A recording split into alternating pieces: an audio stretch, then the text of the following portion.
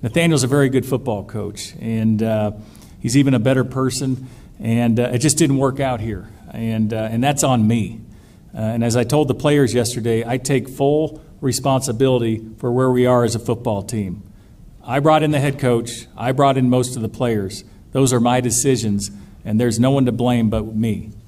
And I just want to be clear. This isn't just about the coaching. This isn't just about Nathaniel. This isn't about the entire football operation.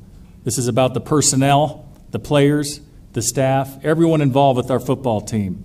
It has to be better across the board. I have to be better.